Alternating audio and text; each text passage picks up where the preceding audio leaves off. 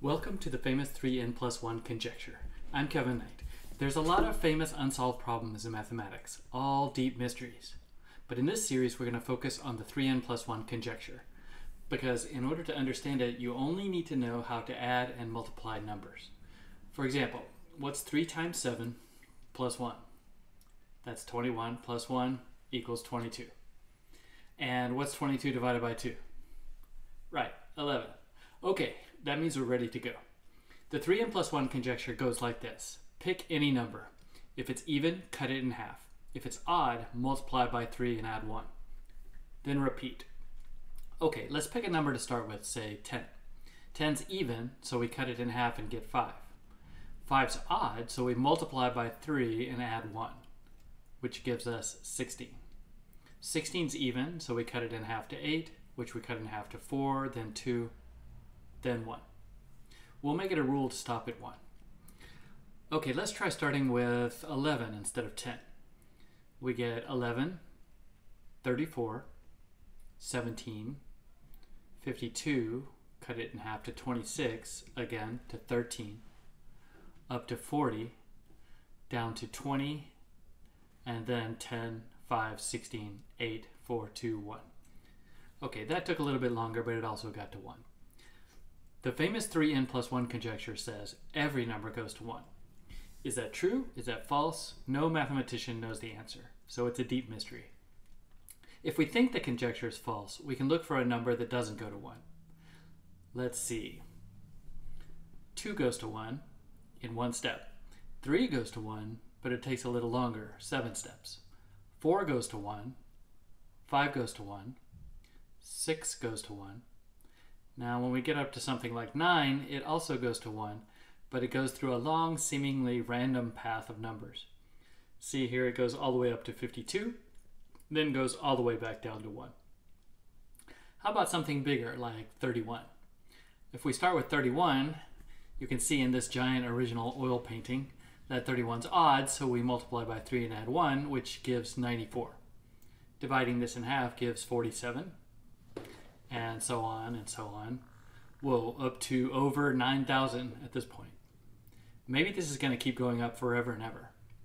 No, it starts plummeting again and finally reaches 1. Okay, we checked a bunch of numbers and they all go to 1. But nobody knows if every number goes to 1. For example, there might be some number that just wanders off into infinity. Or there might be a loop. Some number might lead back to itself. And then just go round and round, never reaching 1. If you could find a loop, you could write what would be one of the most famous mathematical papers ever. It would be very short. The 3n+1 problem has a loop by you.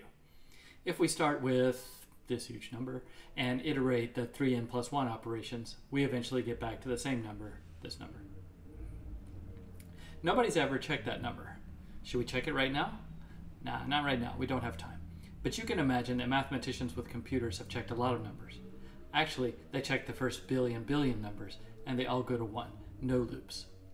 You might say, well then, the odds are there aren't any loops ever. And in a later episode, we're actually going to bizarrely calculate those odds exactly. But even with the odds, maybe there is a loop out there. Maybe we get lucky because contrary to popular belief, math is unpredictable and chaotic. Let me tell you the strange story of another conjecture.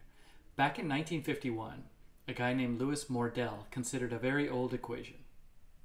X cubed plus y cubed plus z cubed equals 3. He observed that there only seemed to be 2 solutions. The first is 1 cubed plus 1 cubed plus 1 cubed equals 3. That's the easy one. The second one is 4 cubed plus 4 cubed plus negative 5 cubed equals 3. Because negative 5 times negative 5 times negative 5 is negative 125. And 64 plus 64 is 128, minus 125 is 3. Now, Louis Mordell noted that no matter what other values of x, y, and z people tried over hundreds of years, they could never get 3 to come out. So we have a conjecture, an unproven mathematical assertion that might be true or might be false. And that was that. Until in 2019, 2 guys named Booker and Sutherland found another solution. And this one goes like this. 569 quintillion 936 quadrillion 821 trillion 221 billion 962 million 380,720 cubed plus this other number cubed plus this other number cubed equals 3. So they discovered a counterexample, and they had to go pretty far out to find it. So what's the moral of this story? Well, maybe there's a loop for the 3n+1 problem, maybe involving some huge numbers, but nobody found it yet. And we're going to look at that in upcoming episodes. But first, a warning. The famous mathematician and professional couch surfer Paul Erdős not only couldn't solve this problem himself, he said, quote, "Mathematics is not ready for such problems," unquote. In other words, if you try to solve this problem, you're sure to fall into a morass, a pit, a quagmire, wasting years of your life trying to solve something that mathematics itself is not ready for, and you will wind up making videos on YouTube. Paul Erdős would know. He was one of the most collaborative mathematicians in history. If you co-authored a paper with Erdős, you have an Erdős number of 1. If you co-authored a paper with someone who co-authored a paper with Erdős, your Erdős number is 2. It's like the Kevin Bacon number. If you acted in a movie with someone who acted in a movie with someone who acted in a movie with Kevin Bacon, then you have a Bacon number of 3.